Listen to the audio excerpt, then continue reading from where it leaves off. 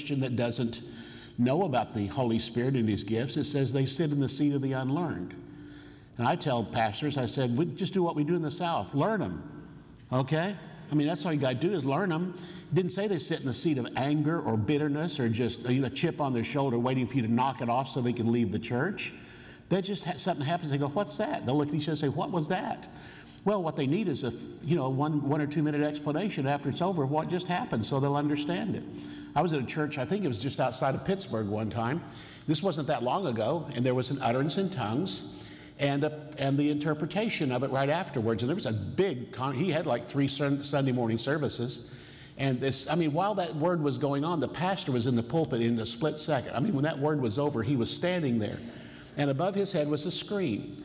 And 3 scriptures appeared on that screen. He said, for those of you that are here for something new and you wonder what that just was, he said, God doesn't just use me in the pulpit or the praise and worship leader. He uses you too. And there's a time that He uses you. And this is the scripture for it. Why don't you go home and look these scriptures up and you'll understand it. And I thought, in 1 minute, he explained something that churches just don't want to talk about. And I thought how simple that is because, again, they sit in the seat of the unlearned. And there's probably a day you came to a charismatic or a spirit-filled service, you thought, what in the world is going on? But after they explained it, you understood it, you begin to realize there's a whole life out there I've never even experienced in the Lord. I've just come through the front door and thought this was all of it. And the main complaint in most churches today is, even coming back today, like the charismatic movement was before it started, Baptist, Methodist, and now churches across the United States, the people are asking the same question. There's got to be more to it than this. Than just being saved and coming to church and hearing an inspiring sermon. There's got to be more than this, because we live in a supernatural, demonic world, and we need to find out greater is He that's in us than he that's in the world.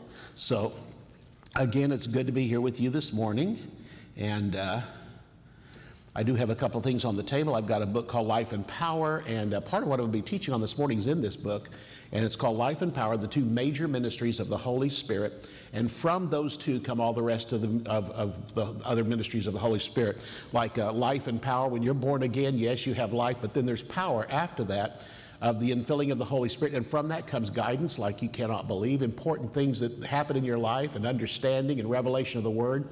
And from this one comes your life, and comes from the very fact that when you're born again, you bear witness that you're a child of God. So again, the ministries of the Holy Spirit come from that. And then again, I have a book on what if the best is yet to come. The reason why I called it that, and also there's a picture on the front of a sun just over the horizon. And I didn't know what to put on the front. And I was in one of my associates' office one day. This was about probably 2 or 3 years before I stepped down. I was writing this book on what to do during the time you step down. And he had a picture on his desk, and it was a beautiful sunrise or sunset. Anyway, so I looked at it and I said, is this a sunrise or a sunset? That's the most beautiful picture. He said, I don't know. I said, you're the photographer. You ought to know. He said, no, you never know if it's a sunrise or sunset after you take the picture because it looks the same. He said, it's whatever you want to make it to be. And I thought, that's interesting. So I put a sunrise on here, and you can treat it as a sunset, like the best of your life is disappearing over the horizon, or you can treat it as a sunrise. The best time of your life is about to come. And so that's why I put that picture on there, and basically it just says, what if the best is yet to come? Because most guys I talk about, I don't know if I want to sit and fish for the rest of my life. Well, don't then. Get out there and keep preaching the Word. Now you can set your own schedule. I think that's wonderful. I'm not required to be someplace unless I say I want to be there. And again, I love coming to churches like this because, listen, I mean, I drive in, they pay for my gas, they get me a hotel, I got a big fruit basket sitting in there. I come and preach at the church and say goodbye, and all the problems are left in Larry's hands, not in my hands. I enjoy this. This is a wonderful time. Oops, Larry's here. I'm sorry, I shouldn't have said that. He has just shown up. But anyway, that's what I enjoy about it. And I've basically become just a pastor to pastors, a teacher to teachers. And I enjoy doing that and giving them the Word of God. So this morning, I want you to turn with me to the book of Luke chapter 11. We will eventually get there. And we're going to talk about this morning about the infilling of the Holy Spirit. And the reason why I bring this up is because, again, there is so much controversy about this today. Churches don't want to approach it. And here's the strange thing. Many of the churches I go to, they graduated from Rhema. They graduated from ORU. These are guys that came through the charismatic movement. And I questioned them because they'll talk about the Spirit-filled life to their church and all that. And I said, do you have, in your church, do you have an invitation for people to be filled with the Holy Spirit? They say, no, no, no, it's just way too controversial. Then I ask them, every pastor I ask this, do you pray in tongues? He says, yes. I said, does it help your life? Oh, immensely. Then why are you robbing your congregation of that? Why are you so special? Why can you have it and they can't have it? If the Holy Spirit guides you, and I ask him, has there been specific times in your life the Holy Spirit has spoken to you? And he said, yes. And shown you things? Yes. I said, that doesn't come from just being born again. That comes from, I thank my God I speak with tongues more than you all. Paul had great revelations come to him. One time he was going on his second missionary journey. He went to Galatia, which he went to last time, and he went there completely open to the Holy Spirit, and he made the choice to go there. I'm going to go back and establish the churches and set some leadership in the churches. He went there, and then as he started to leave, he thought, now I think I'm going to go north to Bithynia, and the Holy Spirit said no. So he said, okay, I'm going to go south into Asia, and this time the Holy Spirit forbid him to go. Notice, it's okay to make your own decisions. He made the decision to go to Galatia, and there was no resistance. You got a brain. God gave you a brain. He gave you some common sense and some spiritual common sense. If you know the Word of God, you don't have to wake up each day saying, which foot should I put on the floor first? I mean, that's your choice, you know. And do I turn right at this corner or left at this corner? Because God's not into intricately leading you in every area. You're not a child. You understand that?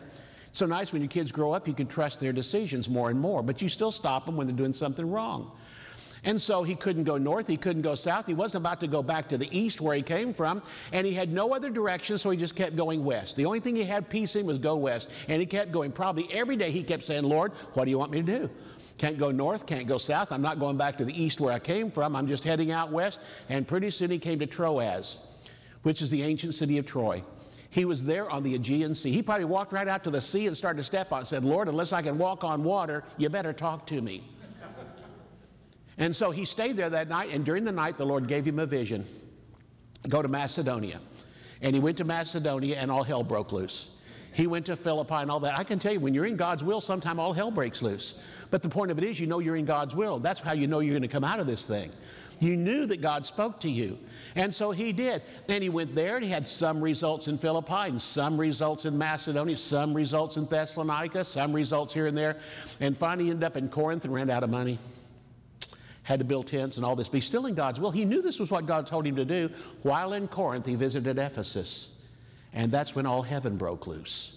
The greatest revival of the New Testament was Ephesus. It was spoken about at the end of chapter 18. All of chapter 19 of Acts, all of chapter 20 deals with the results of the revival.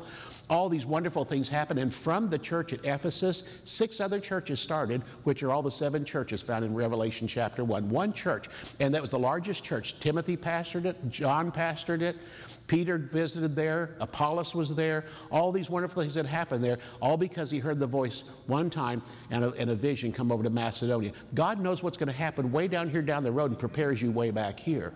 Well, where did all that come from? How could he hear the voice of the Holy Spirit that says no to Asia or Bithynia and absolutely not to go south into Asia? How do you get that? I thank my God I speak with tongues more than you all. All hell breaks loose in your life sometimes, but it's good to have the Holy Spirit speaking with tongues because it brings revelation like nothing else. And to rob your people of that, to me, it's just, I can't imagine that.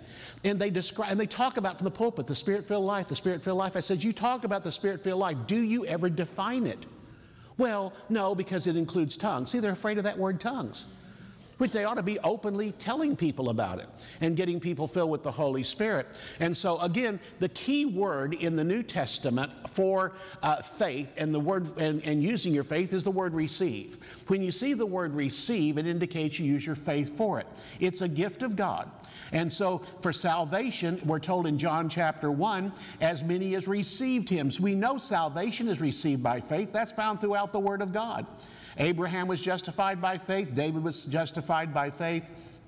Others in the Old Testament and in the New Testament, Jesus came to his own, but his own received him not. And that's, again, a word. The word received is an action word for faith. Faith receives something. We talked about last night. Faith just reaches out and takes what God is giving you in grace. Next of all, healing. The blind receive their sight. So healing is also received by faith. We often wait for God to drop a big thing on us, and the gifts of the Spirit do operate that way, but not just general healing. General healing is received just like salvation. You hear the Word of God, you have faith for it, and you reach out and receive it.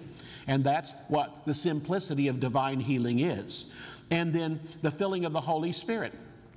2 or 3 times in the New Testament, had you received the Holy Spirit since you believed? And they said, we haven't even heard whether there be any Holy Spirit. Boy, does that define the churches of the United States. Ask the congregational members, say, we haven't even heard whether there be any Holy Spirit. He's mentioned once in a while, but we don't know anything about him. He's the silent, unneeded member of the Godhead. That's basically what people think. We need God the Father, Jesus Christ, but we don't know what this Holy Spirit does. And anyway, have you received the Holy Spirit since you believed? And the point of it is churches today are mingling the Holy Spirit being received and the gift that the Holy Spirit gives. The gifts the Holy Spirit gives. When it comes to the gift of tongues to be interpreted, that is given as the Spirit wills. But receiving the Holy Spirit is for every believer. Past that point, the Holy Spirit knows our personality, knows our call, and based on our call, certain gifts work with it. And so that's why not everybody speaks with tongues to be interpreted. Not everybody interprets. Not everybody is called to word of wisdom, word of knowledge. To some. But I can tell you, when it comes to the infilling of the Holy Spirit, it's for all. Every believer is qualified to just ask for it and receive it, and from there, the Holy Spirit can give you the gifts of the Holy Spirit to be interpreted, in tongues in that case to be interpreted. So I want you to look with me here at a verse of Scripture, Luke chapter 11. Luke chapter 11, and we're going to talk about again the simplicity of faith to receive the Holy Spirit. And this is not something complicated. It's something very simple. We often make complicated things out of it. I was raised in Pentecost, and receiving the Holy Spirit was very complicated. Receiving Jesus as your Savior took a quick prayer. At 5 years old, at Vacation Bible School, I accepted Jesus as my Savior. The pastor's wife led me to the Lord, kneeled there with me at the altar, and we received Jesus, and I was born again. But when it came to the infilling of the Holy Spirit, which was a couple of years later at a revival meeting, my dad said, do you want to be filled with the Holy Spirit? I was 7. And I said, yes. So he said, well, come down the front. And I found out it took a lot of work to get filled with the Holy Spirit. Usually came down to the altar about 7 or 8 o'clock, but the Holy Spirit didn't arrive until midnight. And I often thought, why don't we start at 11:55? It would be a whole lot easier if we know what time he shows up. Why do we have to agonize all the way back here? But they said, no, you've got to tarry. You've got to tarry for the Holy Spirit. And so people, and then have to have a group around you, praying over you, crying over you, Lord, fill him with the Spirit, and all the things they would pray for, turn loose, let go. I mean, all the things, that they would tell you to do, hang on tight. And finally, about midnight, after all that agonizing, you got so tired and gave up, you got filled with the Holy Spirit. And I've been so glad to find out after that, did they ever have to tarry for the Holy Spirit? Yes, in Acts chapter 2. But after he was given, you don't have to wait for him anymore. We're waiting for something that's already showed up. And they begged God, fill him with the Holy Spirit. Well, he's not going to do it because he's already sent the Holy Spirit. You don't need to pray for God to send it. They prayed for them that they might receive. The whole difference. I pray for the person to receive, because it's so simple you can receive. I remember when I went to Kenneth Hagin's camp meeting, I couldn't believe it. They invited a whole lot of people down in front that said they wanted to be filled with the Holy Spirit. And Brother Hagin said, the moment I touch you, the Holy Spirit's going to come on you. Get ready. He went like this just down the line, and they all started speaking with tongues. I thought, that sure blew my Pentecostal theology. It went right out the window. All these people didn't have to tarry. We just went right on. And it's a simple act of faith to receive the Holy Spirit. Why am I teaching you this? Because you're going to face people that are going to good churches. I'm not saying these are bad churches. All the churches being formed today, these gigantic churches, the preachers, whether they come on a screen or whatever, the word that they're hearing is good. I get teaching from some of these guys. They're just good people, but they just shy away from tongues. So what they've got is an informed congregation without power. They know some of the word, but they don't have any power in their life. And they are oblivious to the things that are happening, again, that need to happen. And around the world, there's great Pentecostal revivals going on where the simplicity of the Holy Spirit's being taught, but we're not getting it in this country. It's amazing to me growing up, most revivals started, long before I was here, was in England and in Europe and came this way.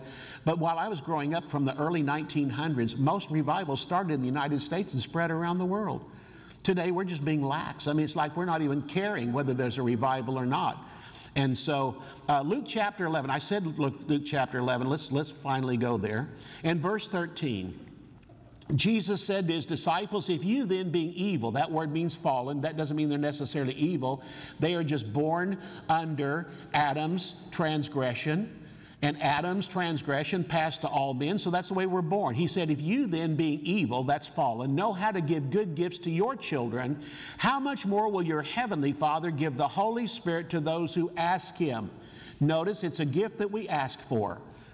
And so again, being brought out in that verse of Scripture again, it's like a natural father. You know, even unsaved fathers are nice to their kids. Not all of them, but most of them are nice to their kids if their kids want something. I remember as my kids were growing up, especially when they'd been so good. For weeks they'd been good. I hadn't had any problems with them. They said, Daddy, can you get me some gum? I'd buy them a packet this big.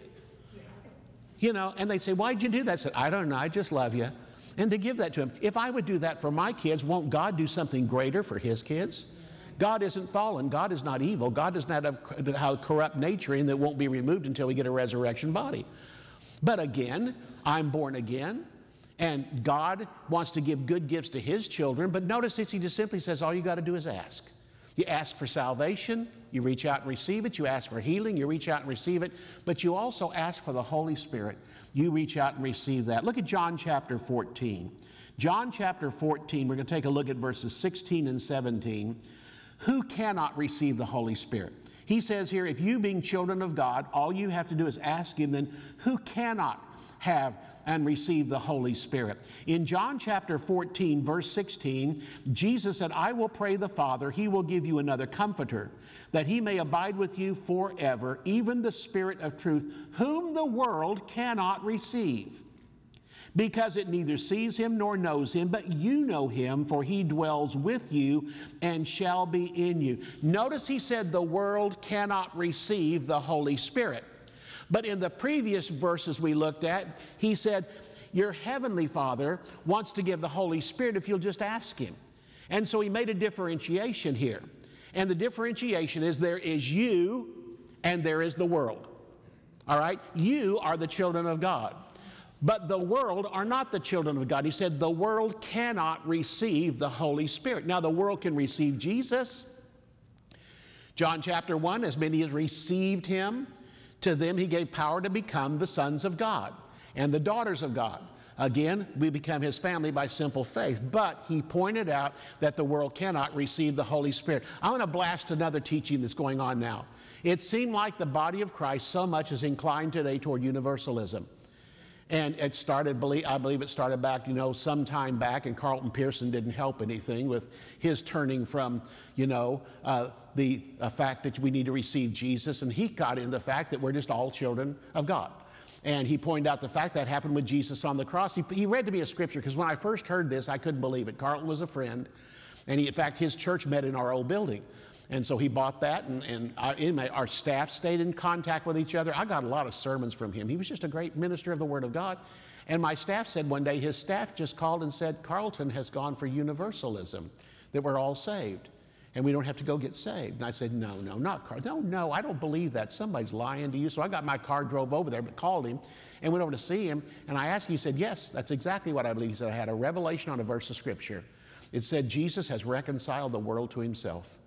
And if he's already reconciled the world to himself, then we're reconciled to him. I said, no, finish the verse. It says, now you be reconciled to him. Yes, he reconciled you on his side, but you've got to accept it on your side. Do you guys have a lottery here in Missouri?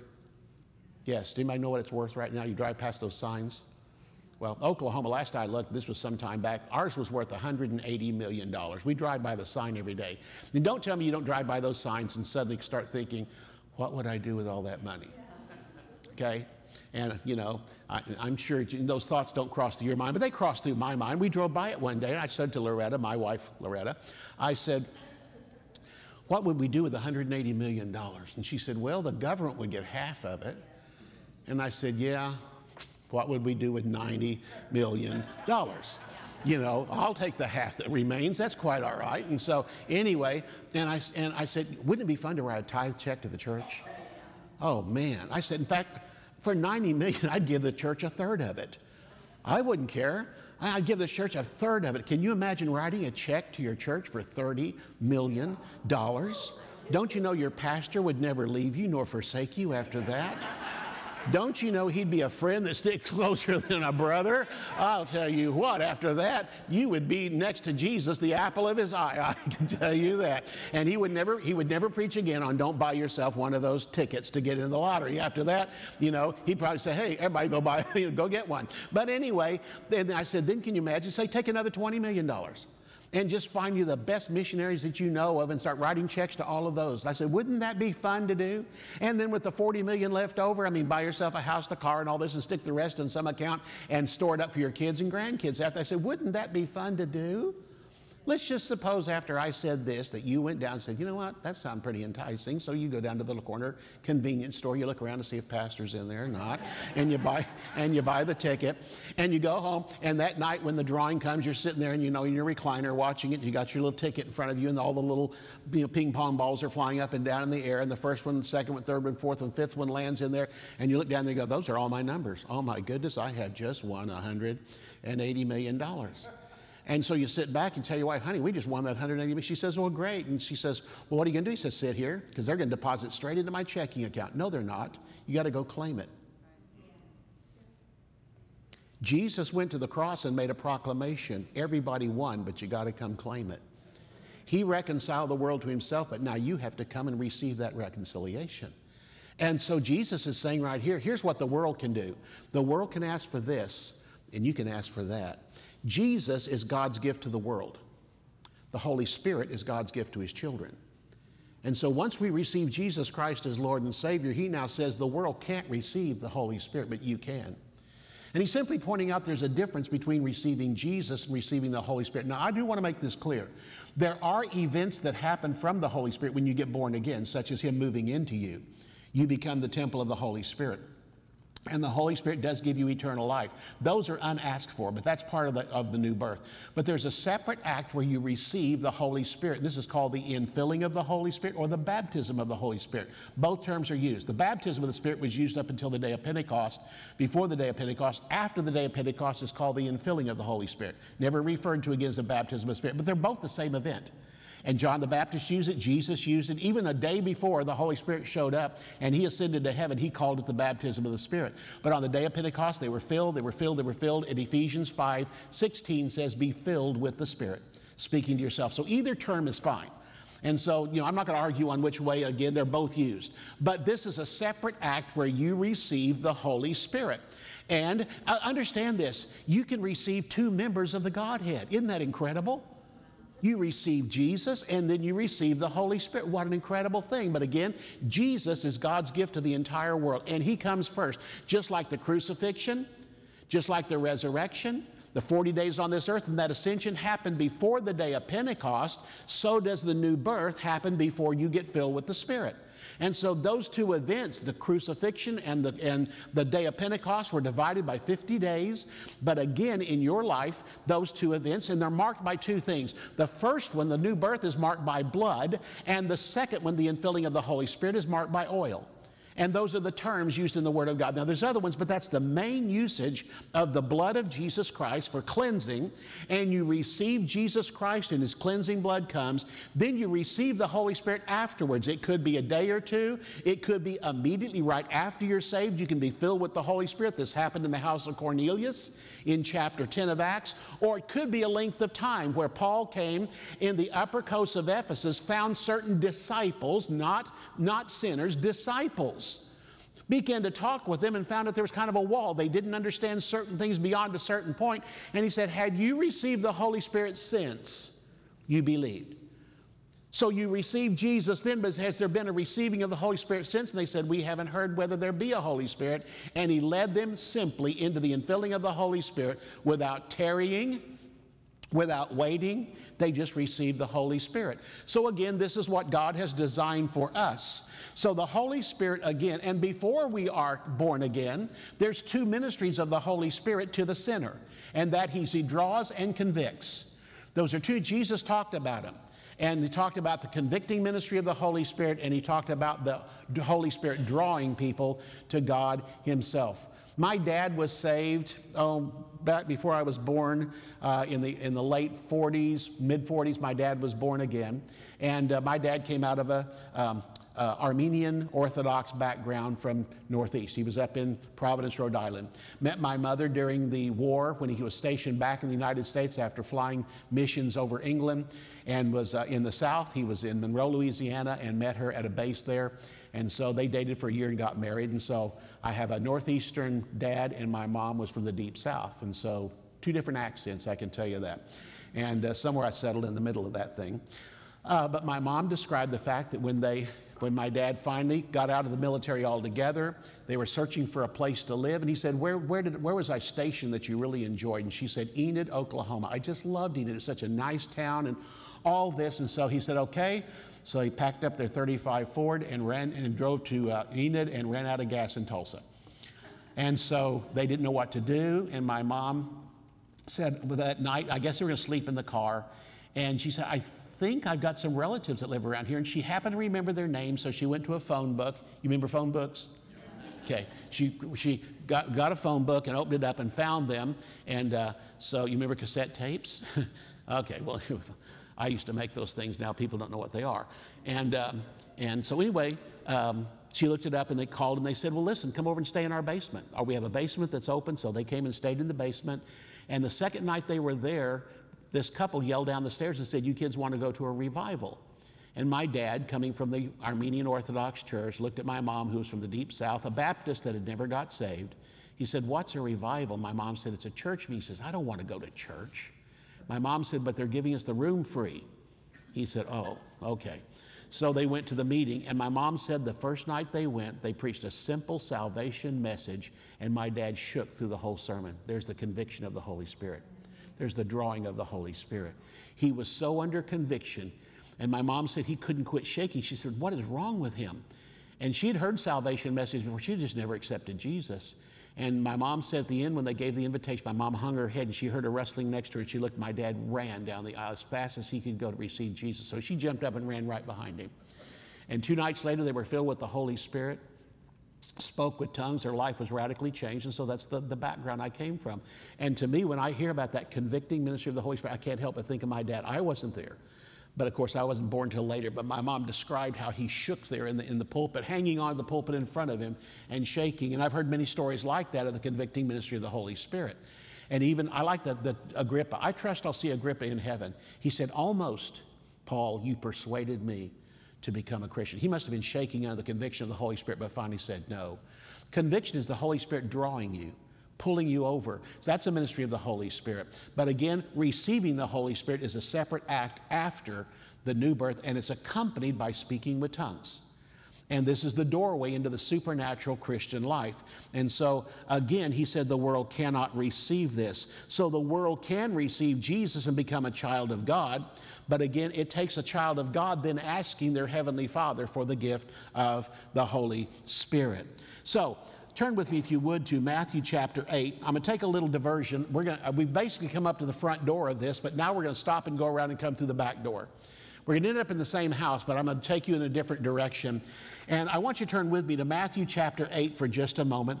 And I want to kind of describe for you Matthew chapter 8. Matthew chapter 8 is a break in the midst of a number of chapters that start in chapter 4 of the book of Matthew and go all the way to the end of chapter 9.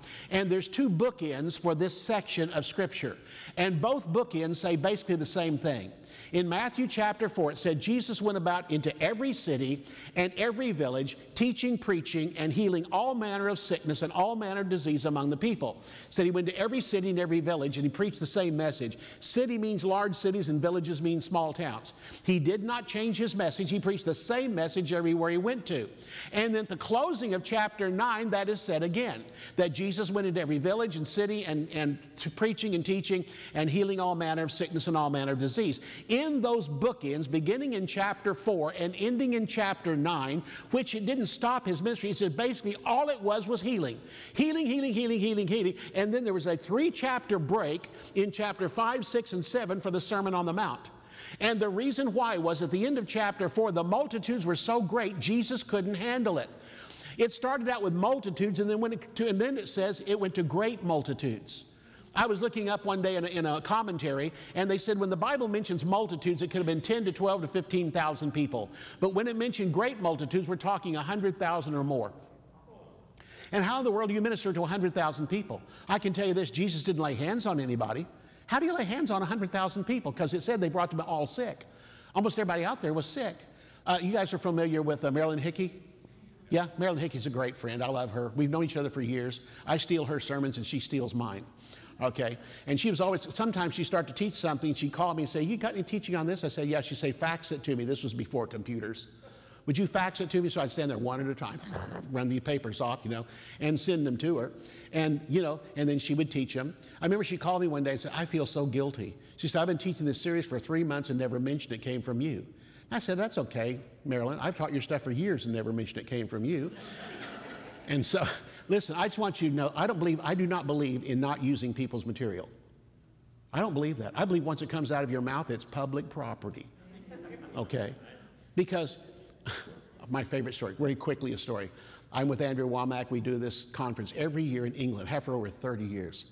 And basically, when I hear his stuff he's taught before, and the crowd's different and all that, so I'm taking notes and stuff.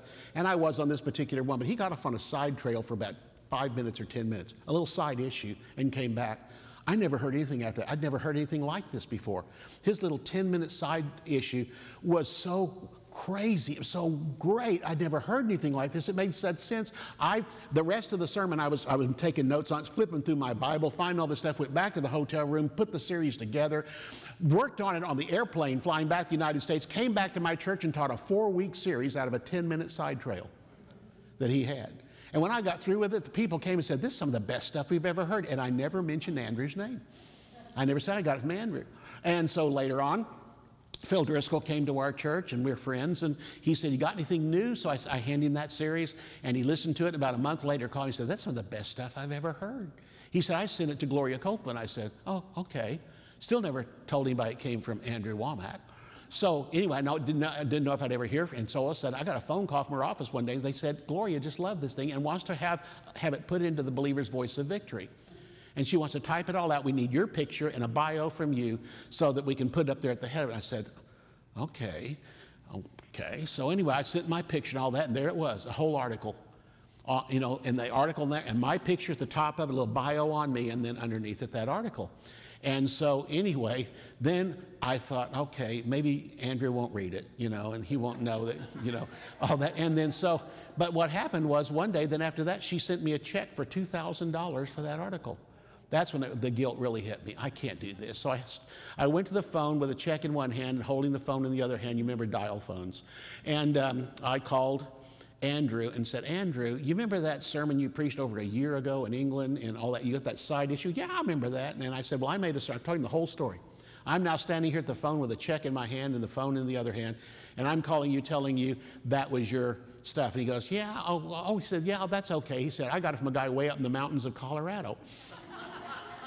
And I said, you did? He goes, yes. I said, well, thank you. Hung up the phone and cashed the check. What else are you going to do? I'm not going to keep tracing where all this come from, but I do know where it came from, of ultimately the Holy Spirit. And he has no copyrights. He doesn't charge you for using his stuff. So my whole thing is, if I say it, go ahead and use it, because I can't tell you where I got all this stuff. It's just through the years I have gathered all this information. And so here we have the fact, what was I telling you about? Marilyn Hickey, that's what I was telling you about. Marilyn Hickey, when I was talking to her one time, she came to our church on her 80th birthday. And she was just getting ready to go to speak and minister in Muslim countries, and that thing has just mushroomed. If you don't know about her lately, she goes to Pakistan, and she goes there a couple of times a year, and the crowds now run almost 500,000 people, 500,000 people at a time coming to hear her. And it's gone. When she first went over there, she'd lay hands on people, but it got so big she can't lay hands on people, and now it's like Catherine Kuhlman. She walks out on the platform, and the moment she does, the power of God hits. And people start getting healed everywhere. That's what Jesus had to do. He couldn't lay hands on over 100 or 200,000 people. He had to just have the glory of God come down, and people got healed. And she talked about how people are running to the front with, crutches and all the stuff, and just wonderful. And the Muslim leaders like her because she comes and she operates in signs and wonders, which they do not see anybody else do. She's a woman, and so they bring her in and she preaches Jesus. She should not be allowed in Pakistan. because it's a Muslim country, but she just has an inroad there. She knows the president, all this stuff. I just questioned one time, now she's 88. I said, how do you travel at 88? She says, well, I get on my plane, I get my business class seat, and I have my Bible on this side and my crocheting on this side, and I just do that for the whole trip until I get there. And so she just has this thing all worked out. And so anyway, in this particular case where Jesus was, he couldn't lay hands on people.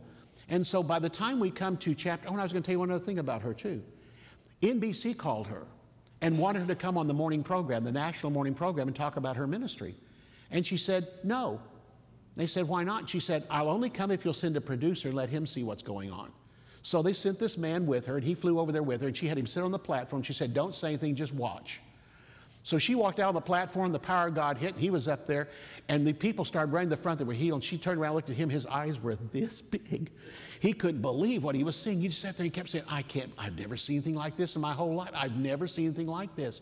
So when they brought her in on NBC, and she was on the broadcast that morning, that man was there, and they kept saying, what happened in the meeting? She said, why don't you tell him? He goes, I've never seen anything like this in my whole life. He just started describing what all he saw was going on.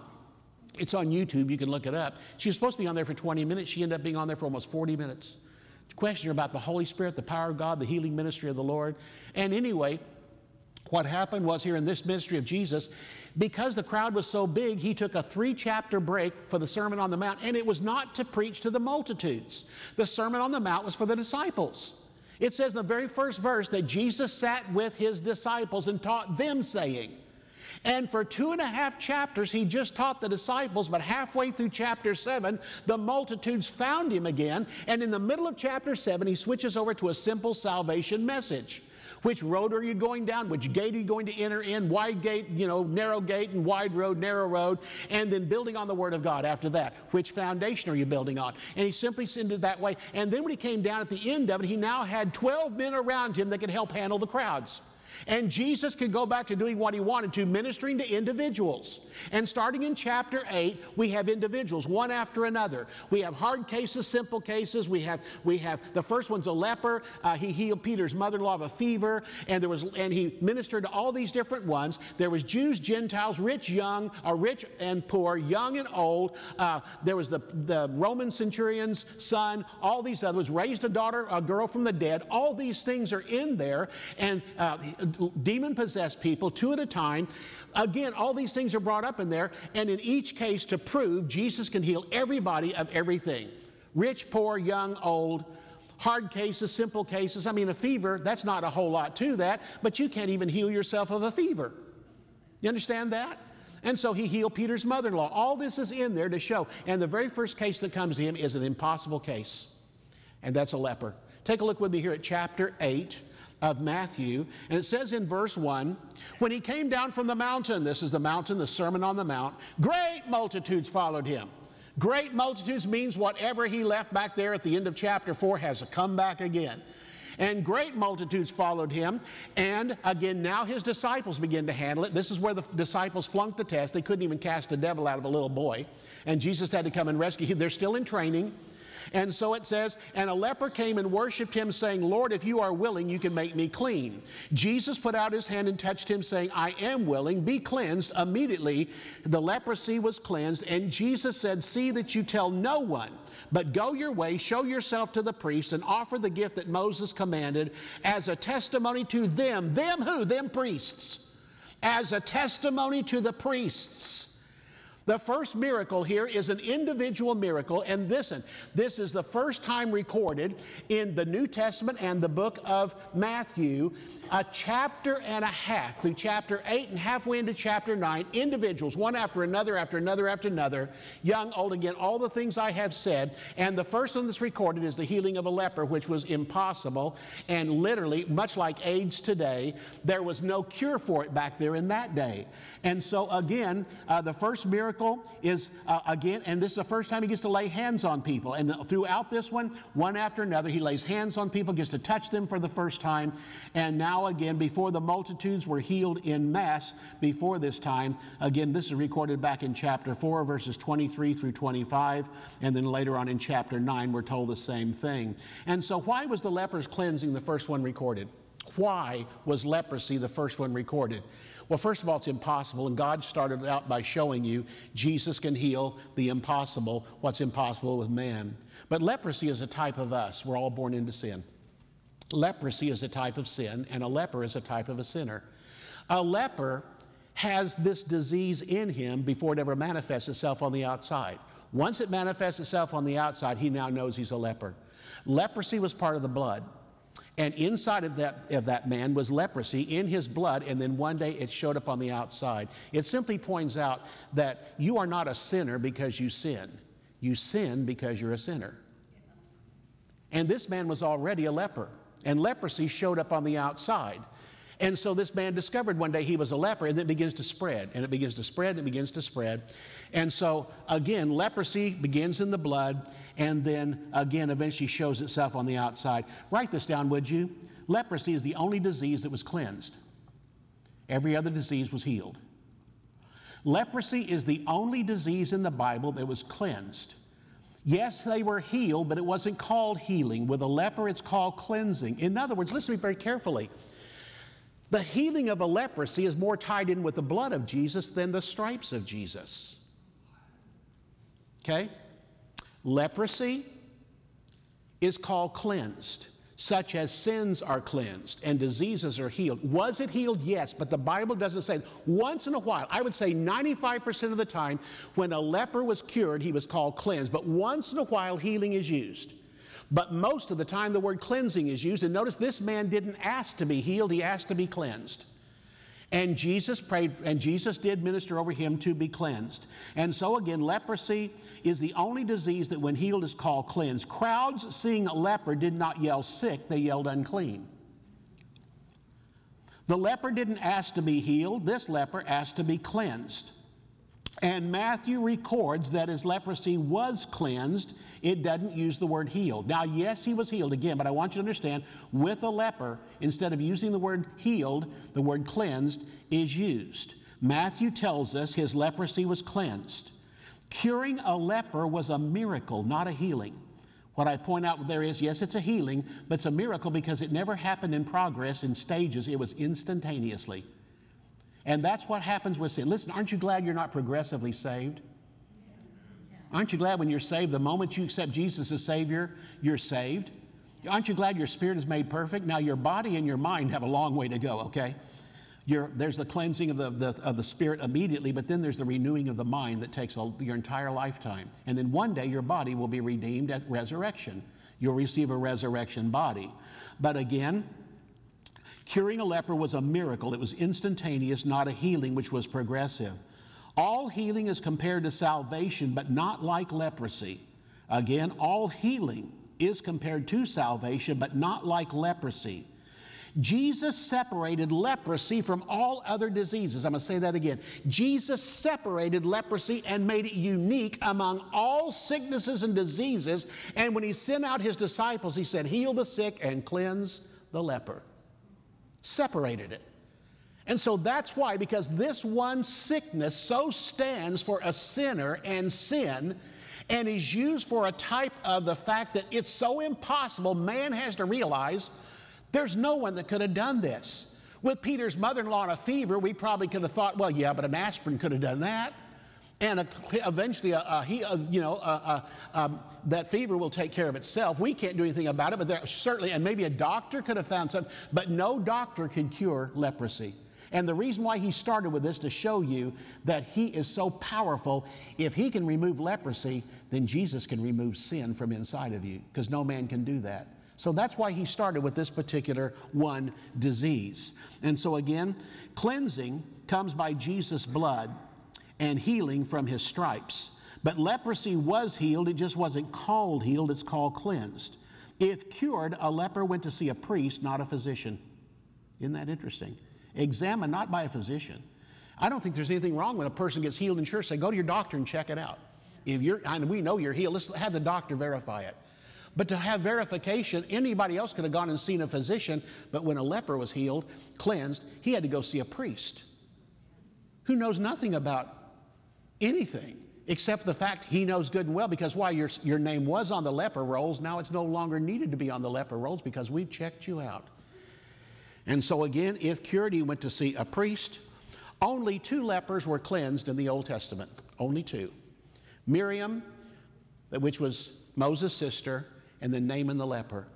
Miriam was cleansed. Remember, she rebelled against her brother, said, I can run the nation as good as you can. The moment she said that, bam, she was covered with leprosy from the top of her head to the soles of her feet. After repentance, she was cleansed, completely cleansed. But she never saw a priest. Why? Because the law didn't exist yet. Later on it did. But it's commanded in the law of Moses that you go see a priest. Now, Naaman later was cleansed, but he was a Syrian, so he never had to go to the priest because he's not under the Jewish law. And he was cleansed during the time of Elisha. And so again, but notice how he was cleansed. He dipped 7 times in the Jordan. And when he came up that 7th time, immediately he was completely cleansed. But he didn't have to go see the priest. So here's what happened. Listen, only 2 in the Old Testament were ever cleansed of leprosy. Neither one went to see a priest. This man is the first one who ever went to see a priest that Jesus cleansed. He said, go see the priest and take the sacrifice that Moses commanded. Wonder what those priests thought. Here came this guy and they said, what are you here for? I was a leper, I've been cleansed. Really? Yes, and this man that did it said, I'm supposed to come and see you and bring the sacrifice that Moses commanded. Can you tell me what I'm supposed to do? And they probably went, I don't know. Just a minute. They went back in the began to look through the scrolls. They finally find Leviticus chapter 14. They probably went, blew the dust off of it and said, what are we supposed to do? Number 1, we do this. Number 2, now they memorized the first 5 books of the Bible. They remember this section back there, but they don't remember it in detail. And they're going, number 1, we're supposed to do this. He's supposed to go get 2, or we're supposed to have 2 sparrows for this guy. Next of all, some scarlet, some hyssop, and some running water. And they go down the list of things they're supposed to do. And so they do this, and they'll probably come back out to him, just a minute, we got to go to number 3. Number 3, we're supposed to do this. Just a minute, and then they come back to this one. And why was this? Because he said, it's a sign to them. I want you to go do as a testimony to them. What's the testimony? No one can do this except Messiah. Messiah must be here. This man was an open declaration that Messiah had come, because they pulled out a section of scripture that had never been used. Isn't that incredible? And so they did this. So how about let's go to Leviticus chapter 14 and find out what went on. Let's find out what happened with this man. Here's a leper who's just been cleansed. Go to Leviticus chapter 14. You might have to blow the dust off of it because you haven't opened Leviticus 14 ever. It's back there where the pages are white and still stuck together, okay? Leviticus chapter 14, beginning in verse 1. We're going to read down through verse 7. It said, the Lord spoke to Moses, saying, this shall be the law of the leper in the day of his cleansing. Notice, not the week, not the month, in the day of his cleansing. He's cleansed in, bam, one day. By the end of the day, this guy is different. With something that was incurable. He will be brought to the priest, and the priest will go out of the camp and examine him. Notice where that lepers lived, outside the camp. This is a symbol for sinners. Jesus was crucified outside the camp. And it says again that the priest will go outside the camp, examine him, and indeed if the leprosy is healed in the leper, the priest will command to be taken for him who's to be cleansed 2 living clean birds. Underline the word birds. The Hebrew word is sparrows. 2 clean sparrows, cedar wood, scarlet, and hyssop. And the priest will command one of the birds to be killed in an earthen vessel over running water. And the living bird, he will take it, the cedar wood, and the scarlet, and the hyssop, and dip them into, and the living bird, into the blood of the bird that was killed over the running water. And he will sprinkle it 7 times on him who is to be cleansed from leprosy, and pronounce him clean, and let the living bird loose into the open field. First of all, the examination was done outside the camp. Hebrews 13:12 tells us that this is where sinners is outside the camp, and this is where Jesus went to be crucified. Next of all, he sacrificed 2 birds. They were sparrows. The cheapness of a sparrow is incredible. Matthew chapter 10 and verse 29, Jesus said, aren't 2 sparrows sold for a farthing? A farthing is 3/8 of a cent. You could buy 2 sparrows for sacrifice for 3/8 of a cent, and this was reserved mainly for the leper, because the leper was broke, had virtually nothing. But if he was charged for this thing, most anybody could cough up 3/8 of a cent. But 2 sparrows were that. And so here's what the sparrows were. The sparrows were taken, and one sparrow stands for you, and one sparrow stands for Jesus. And one sparrow is cut open and killed, and the blood from that is mingled with water. The hyssop and the scarlet are also put into it, but the water is allowed to run over that bird into a basin. And then the living bird is dipped into that water and then allowed to go free. Jesus is the bird that was killed, and we are the birds that were dipped in his blood, and whom the Son has set free is free indeed. But I want you to notice something. 2 sparrows. Jesus didn't come to this earth as an eagle to die for the sparrows. He became a sparrow like all of us. He took down to the lowest common denominator that could possibly be found, and Jesus came to this earth, one of us, undesirable, looked like anybody else in the street, didn't stand out. He didn't look like Charlton Heston. He didn't look like, anybody else, John Wayne or anybody. He just looked like any common person. In fact, he probably just didn't look as good as some common people. The Bible said there was nothing in him we should desire. He looked like everybody else. He came to this earth as a sparrow, came to the lowest of the low, became the lowest of the low, and died for us. For 3/8 of a cent, you could buy me and Jesus at the same time. But Jesus was shed, and his blood was shed for us so that we could be cleansed. And then here's what happened. The blood was put on that sparrow, and then the blood was sprinkled on the man. And then again, after all this was done. Now let me tell you what happened in the next 3 verses, because we're going to jump over to another section. In the next 3 verses, this man, after being examined, and the blood and all that of the shed bird, all that was put on the other bird, and it was sprinkled on him. The man was shaved completely. Every hair on his body was shaved off. His head, his beard, his eyelashes, all his chest, his back, his legs, everything. This man was completely shaven and then taken into town. And he was allowed to go back into the city or into the camp where everybody else was. And the camp represents all believers. But he's been on the outside, now he comes on the inside, but he was shaved completely. And he went to his home. There was a home set up for him, a tent set up for him, but he wasn't allowed to go in for 7 days. He stayed outside for 7 days. For 7 days, he sat there. And the reason why he was outside there, the priest examined him. In here, people could examine him. They could walk by him because they shaved him completely. You could see his arms are clean, his head is clean, his neck is clean, his legs are clean. There is not one bit of leprosy left on him. And and then after 7 days, he was declared to be clean inside the camp. Outside the camp, inside the camp. Listen to me. This simply tells me when you're first born again, don't sit at home and not show anybody. Tell the world you've been saved. Show them what Jesus has done for you. And so in this case, again, that's what happened. And then after that, on the 8th day, say the 8th day. On the 8th day, after 7 days after his cleansing, on the 8th day, this man's head was reshaved and everything on his face was reshaved. Not his body, just his face. His beard was shaved, his eyebrows were shaved. With me, my ears were plucked. All the different things, that's just a joke. Anyway, all the hair was removed from his head, from his face, and all of this. And I want you to move back down with me to the next verse of Scripture. Go with me to verse 10. Again, it was the 8th day all this happened. We shaved his head, his beard, his eyebrows. He was bathed again, and all his clothes were washed. And now he goes and does another sacrifice in the camp. And this time at the door of the tabernacle.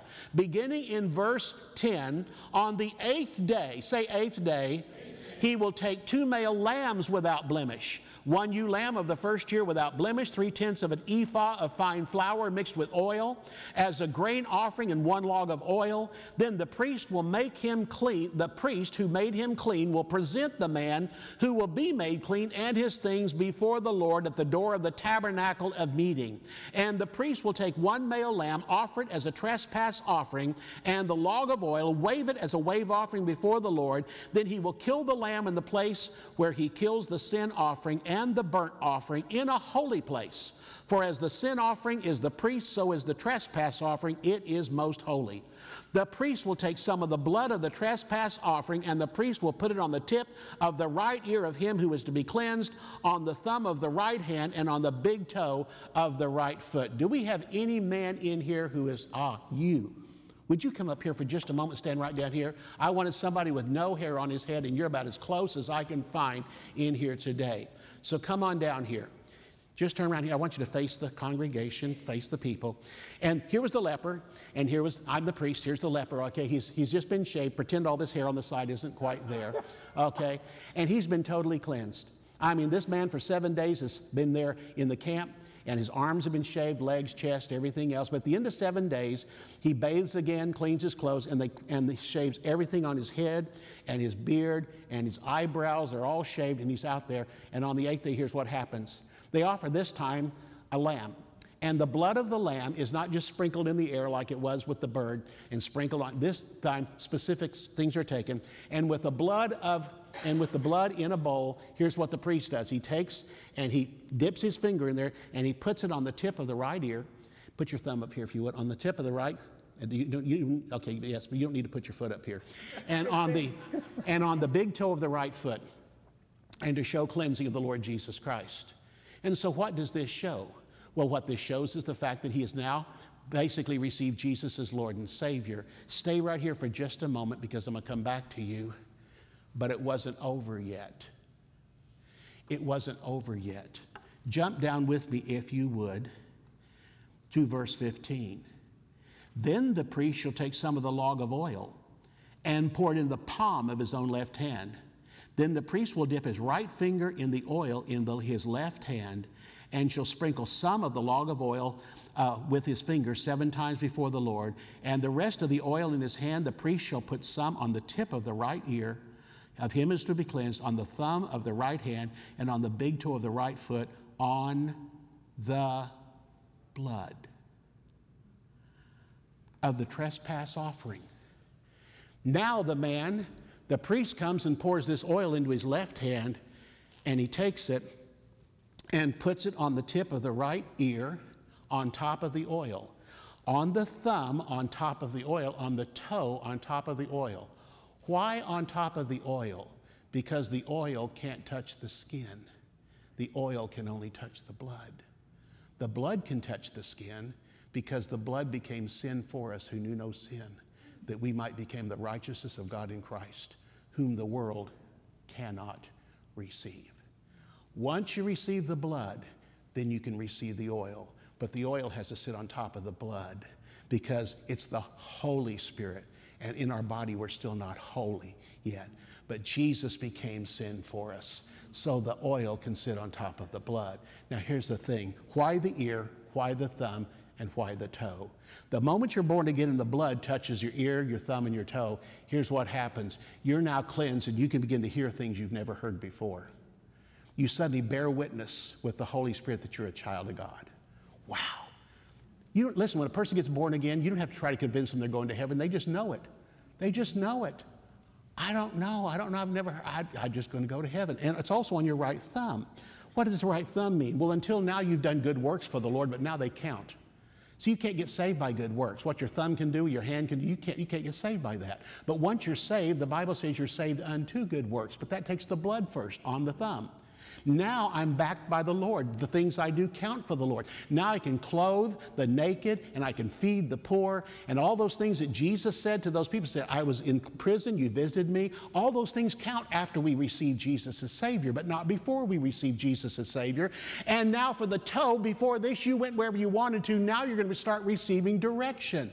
The Bible gives you the first direction the moment you're saved. Go into all the world and preach the gospel. Why the toe? Because it's the feet that the Lord is looking for. How lovely on the mountains are the feet of them that bring glad tidings of peace. Part of your armor is your feet are covered with the preparation of the gospel of peace. It represents you have a gospel to take to the world, and now you have a commission to go do it. But why the oil on top of the blood? Because the moment the oil touches the blood, what you hear is expanded exponentially. You not only know you're a child of God, now you can receive direction. No to Bithynia.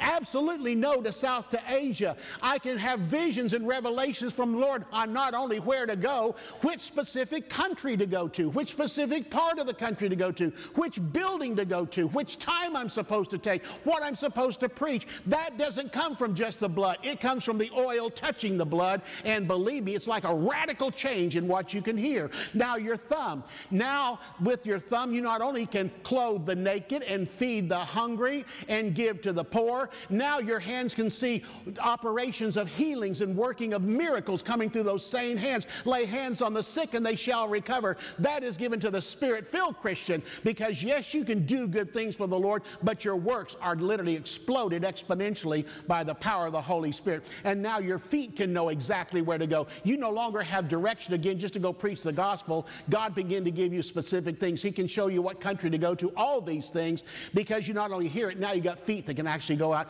and do the last part of it. But let me tell you the part I haven't read yet. The rest of the oil that was there was dumped on the head. All of it. A drop here, a drop here, a drop here, but a whole massive amount on the head. Why? Because now that you've been born again, the Word of God says He will lead you and guide you into all truth. The Word explodes like you've never seen before. Revelation of Scripture like you've never seen before. You open the Bible in verses that you used to go, oh, I like that verse of Scripture. Now revelation comes from it. You not only see a whole verse, you can see one word jump out and give you a whole revelation that lasts you throughout the day. As you meditate on the Word of God throughout the day, praying in tongues just helps that word just explode in front of you. That's why we have what Jesus said, whom the world cannot receive. But sadly, we have people walking around today with blood on the ear, on the toe, and on the thumb who never know about the power of the oil being placed on top of that. Thank you so much. You can go and be seated. Isn't Jesus great?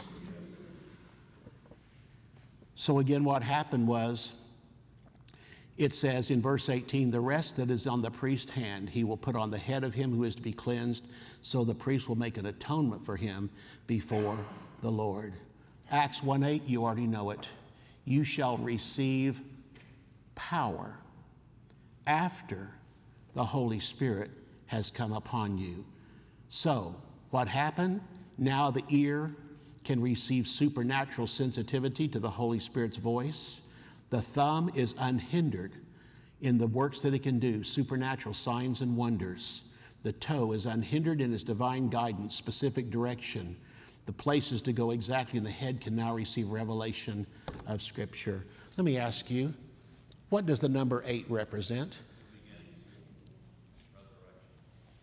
New beginnings. You think you had a beginning when you got saved? Let me tell you something. Nowhere near what happens to you when you're filled with the Holy Spirit. It's a radical change in your life. What day was the male child circumcised on? To remove a hindrance. I'm simply telling you, you're born again, but you still have hindrances that can only be removed by the anointing and power of the Holy Spirit. Oh, yes, you're on your way to heaven, but nowhere near the rewards you can receive when you're filled with the Holy Spirit. The purpose of the infilling, the baptism of the Spirit, is not to take you to heaven. It's to give you some heaven while you're here on earth. The new birth takes you to heaven. The infilling of the Holy Spirit, and it's received as simply as the new birth is. You shall receive power after the Holy Spirit's come upon you. And so, again, all this is to amplify what God wants you to know and what God wants you to do. That removal of the foreskin on that little son removed a hindrance that was there. And I'm simply here to tell you, you think Peter was saved? Yes. Was he ashamed of Jesus? Yes. Did he back down in front of a little girl that questioned him? Yes. Around the camp, what was she going to do, beat him up? It was just a girl standing there. And here was this fisherman going, I don't know him. Shut up, I don't know him. And after 3 times, I mean, he felt so bad. There was Jesus. He felt so bad at what he had done. But let me tell you, that same man that backed down in front of a little girl on the day of Pentecost stood up in front of thousands of religious Jews and declared Jesus Christ as Lord, not caring a thing what they thought about. And the man that backed down in front of one little girl saw 3,000 devout Jews out of every nation under heaven receive Jesus Christ as Lord and Savior, spouting out directly to them, you have crucified and by wicked hands have slain. The boldness that came on him radically changed. And a few days later, he was walking down the street, and his shadow was healing people everywhere he went. That's the radical change that came on him. You know what I'm talking about. You remember what you were as a Christian before you were filled with the Spirit, and you remember what happened to you after you were filled with the Holy Spirit. A new beginning. So this is really what the Lord is saying. I not only have a beginning for you when you get saved, I have another new beginning for you down here on earth. It's a radical change. And that's why I think we're shortchanging people today, not telling them about the Holy Spirit. Not getting them filled with the Holy Spirit. I think when you witness to somebody, you ought to lead them right past that into being filled with the Holy Spirit because they're so open. And you tell them about it from the Word of God. We find on every occasion that when they were filled with the Holy Spirit, they spoke with tongues. Acts chapter 2, they were all filled with the Holy Spirit and began to speak with other tongues as the Spirit gave them utterance. Acts chapter 8, in the city of Samaria, when Philip went there and preached the gospel, after he had got them born again and they believed the words which he spoke, they sent Peter and John to them, who when they prayed for them they might be filled with the Holy Spirit. You say, well, it doesn't say they spoke with tongues. Well, it does in a roundabout way, because Simon the sorcerer said when he saw through the laying on of hands that the power was given to them, he said, give me this same power that on whomsoever I lay hands, they may receive. And Peter said, you have no part nor lot in this matter. The Greek word for matter is the word logos. You have no part nor lot in this utterance that you've seen in front of you. Acts chapter 10, Peter went to the house of Cornelius, and while he was preaching, the Holy Spirit fell on the entire bunch. They not only got saved, but a few seconds later, the power of God fell on them, and those that came from Jerusalem said, they're speaking in tongues, just like we did in the upper room. And in Acts chapter 19, Paul found these disciples and prayed for them, laid hands on them, and they spoke with tongues and prophesied. It hasn't changed a bit today, because Peter said, this is for you, your children, and your children's children, as many as the Lord our God shall call. And in Ephesians chapter 5, it tells us, be filled with the Spirit speaking. When you're filled with the Spirit, there's a manifestation. You begin to speak with other tongues, which is the doorway into the gifts of the Spirit, of which the Holy Spirit gives to you severally as He wills. But the doorway into it is a simple act of faith. So today, if you've never been filled with the Holy Spirit, it just takes a simple act of faith. You believe it, now receive it. And you, listen, here's nothing to, they never prayed for them to speak with tongues. They prayed for them to receive the Holy Spirit, and they spoke with tongues. You're not coming to receive tongues, you're coming to receive the Holy Spirit, and you'll speak with tongues. It just happens that way. So I warn people, don't come up here thinking, I got to try to speak with tongues. That's not what you're going to do. You can just come up here and receive the Holy Spirit. And by fully turning yourself over to Him, you'll start little at a time, and it'll build and build and build. And so, again, if there's anyone here today, would you stand up for just a moment? Is there anyone here today? Would you stand up for just a moment? Go ahead, stand up. Is there anyone here today that has never been filled with the Holy Spirit and you want to receive this morning? Perhaps you've seen it clearer than you've seen it before. And you say, I came here with my faith to get healed. Well, let's also use your faith to get filled with the Holy Spirit. It's a simple act of faith. And if that's you, would you come right down here in the front? Because I'm going to lay hands on you, and today you're going to be filled with the Holy Spirit. Leave from here speaking with other tongues. Anyone else? Come on down. All right, come on. Anyone else? Come on down here. Maybe you've never said anything. You're thinking, well, everybody thinks I'm Spirit-filled. What will they think? I'll tell you what we think. We think it's wonderful. Come on down here and get filled with the Holy Spirit.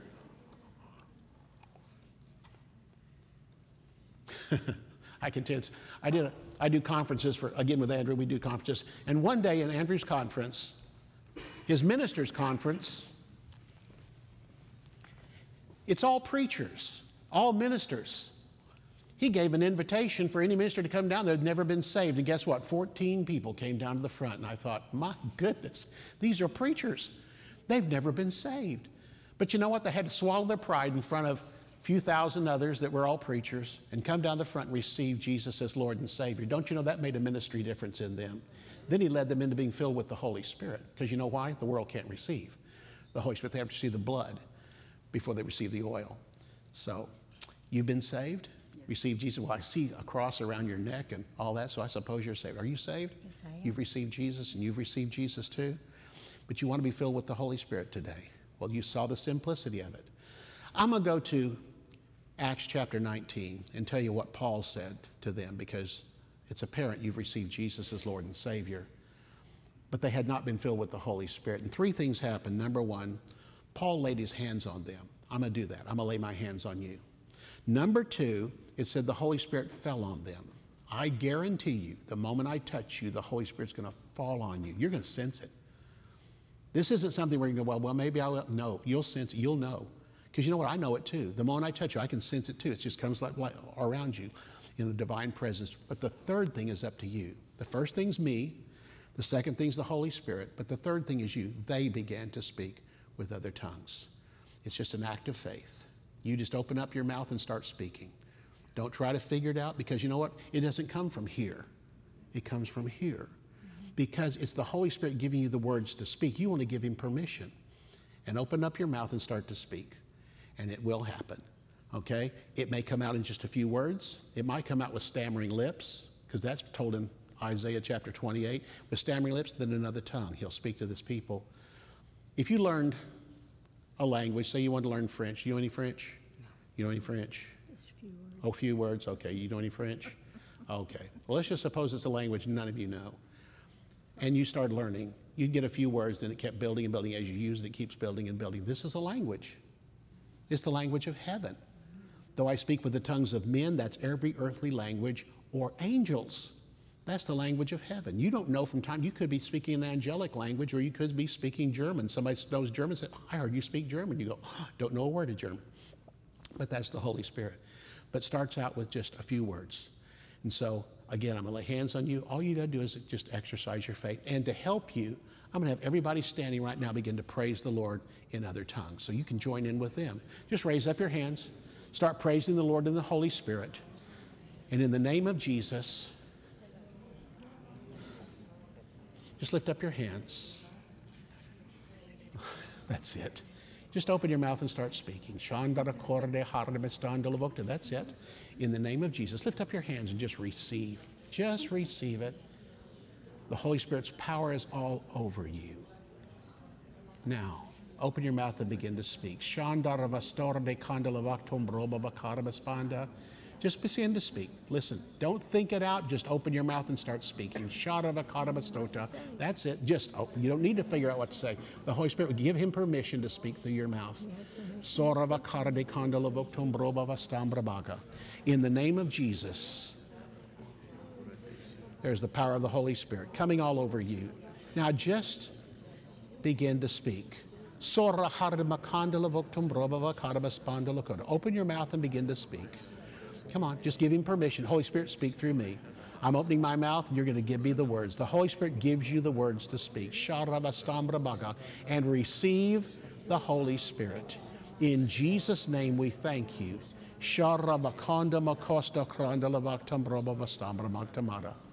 Now I want everybody to stop. Just stop. I was taught growing up in Pentecost you could only speak in tongues when the Holy Spirit came on you. And so we'd go for years without speaking, waiting for another whoosh experience. And they never came. I want to tell you what Paul said. I will speak with the Spirit, and I will speak with the understanding. The Holy Spirit doesn't leave you, then come back on you. He's with you now forever. Not only living in you, but he's on you forever. In the Old Testament, he could be taken off and come back on, but in the New Testament, he's with you all the time. And here's the point. That means you can speak at your will in tongues. So, as you're in your car today, begin to praise him in tongues. When you go to bed tonight, and you know what? You're going to find out every time you do, it gets a little better, a little more, and it begins to grow. That's how simple it is. But here's another thing you're going to notice. You're going to start to hear things from the Holy Spirit you've never heard before. Direction like you've never had.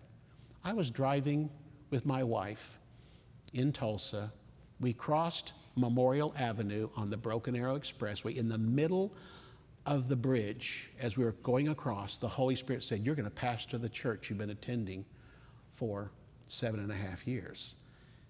And I just thought, wow. So we got home and I told my wife, she said, oh yeah, I knew it a month ago. We didn't know when this pastor was going to leave. We just knew it'd be soon. But he promised he was going to be there for the next 30 years of his life. He'd only been there for a year and a half. So I thought, well, Jesus gave me a 28.5-year advance notice that I'm going to take over that church. And I thought, why would you do that? And when I was studying one day to preach or to teach that night in church, because I had a class in the church on a Wednesday night, my wife said to me, walked in the office, said, he's going to leave 1 week from today. He's going to leave next Wednesday. I didn't have that. She did. And you know what? 1 week later, he walked out the door. Had a 10-minute board meeting and walked out the door and never came back. And the board freaked out. They said, what are we going to do? And I began to see the wisdom of God. God had this thing all arranged. He knew what was going to happen, but arranged for me to take over afterwards. That's the kind of direction you're going to start to receive. It won't happen every day, but listen, up until now, it's probably never happened much at all. But, or you're born again? Yes. Do you know you're supposed to go spread the gospel? Yeah, but now you're going to start getting specific direction. And not only did he tell me that, once I took over the church, for at least a month and a half, he told me every sermon I was supposed to preach. After a month and a half, it quit, and I begged him to give it back to me again. But you know what? Now I had to study for myself. But there was just certain things that happened. Certain things like that have happened in my lifetime. It suddenly dropped on me when I was in college what I was supposed to do with my life. I was supposed to be a teacher of the Word of God. I picked the school and all that by the direction, with the witness I had inside, but I got very little direction specifically after that until all this began to happen, and I taught at Rhema, all these things. But there's going to be specific corners you're going to come to in life, and the Holy Spirit's going to tell you exactly which direction to go to. It's almost like he takes you by the hand and leads you. That's what you've walked into now, a brand new beginning of your Christian life. Can I give you a hug? Oh, yes. Mm-hmm. You too, the hug. Amen. You guys can go back and you can be seated. And what I've got out on the table, good stuff out there. And I know we have a special going out there. The book that I have on life and power is available on CD, it's available on flash drive, and it's available also on DVD. But if you buy the DVD or the flash drive or the CDs, the book is free. But again, thank you so much. And I got to go. I've got more meetings coming up the next few days. I've got to get back to Tulsa and fly out of Tulsa and all that, so the meetings I've got. But it's been wonderful being here. You guys are such a, listen, there's nothing like teaching to word people. Yeah. I go to people that say they know the word, and I'll mention some verse, they have to look it up in their in the opening of the Bible, where to find that book. It's nice when I can say turn to a book and you just flip right to it. You know where it is. But again, thank you for inviting me. It's been wonderful, and here's Pastor Larry.